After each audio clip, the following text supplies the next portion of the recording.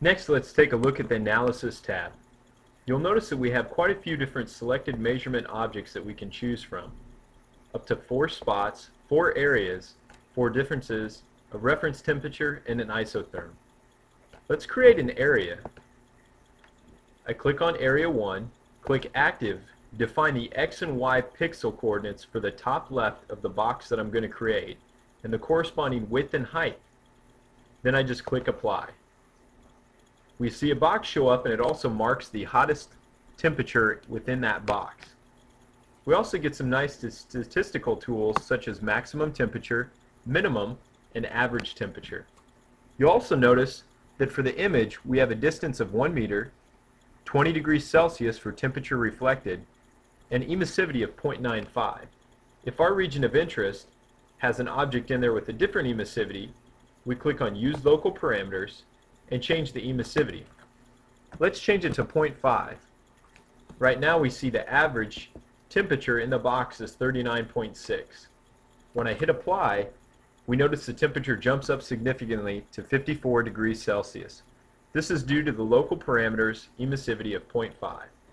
If I uncheck it, click Apply again, everything returns to normal. Another really neat tool to use is the isotherm tool. This allows me to color a region of temperature that's either above, below, or within an interval that I define.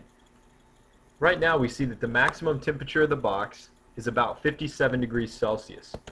Let's color anything above 52 degrees Celsius in red. I have a few other color options too, which are green, blue, yellow, and a couple other palettes available. I like red because it stands out really well against this color palette. I click Apply, and now everything that's above 52 degrees Celsius gets colored red. This is really useful if you're looking at a scene that's ambient temperature, and as soon as something hot comes into the field of view, you really want it to stand out above everything else in the background. It also is nice if there's critical vessel monitoring where anything above a given temperature threshold should be colored because it triggers a visual alarm for the user. I'm going to go ahead and turn off the isotherm, and let's take a look at how our analysis tools can generate alarms. We can use up to 8 different alarms, and they can be used for measurement tools, digital inputs, or temperature sensors. In this case, I'm going to base it off of a measurement tool. I'm going to choose Active, and since we have the area box open, let's choose Area 1. Let's choose our alarm type to be anything above, again, 52 degrees Celsius.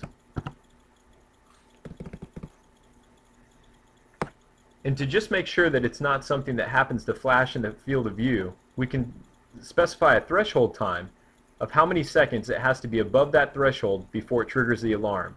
2 seconds is definitely enough for us. And we can have it flash, beep, or do other neat features such as email the image to us, or put it on an FTP site, or maybe even store it to the actual camera itself. In this case, I just want it to flash, and let's go ahead and have it beep as well.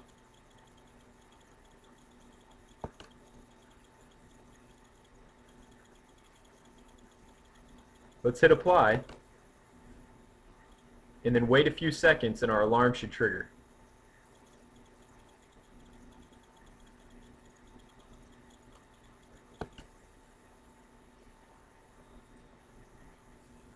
One mistake that I made, and this is good to look at, is that I was looking at the average of the temperature. You'll notice the average is about 38 degrees Celsius. In this case, we want to look at the maximum. So I make the adjustment, click Apply, and we should hear the alarm go off here in just a second. That's the alarm. We have the flashing and of course the noise. If I click on the image, it disables the alarm, but it's going to trigger again here in just a second. So let's go ahead and turn the alarm off. You'll notice when the alarm is going, we did have an alarm event log right there that we could view as well. And that's alarms. It's pretty straightforward and easy to use.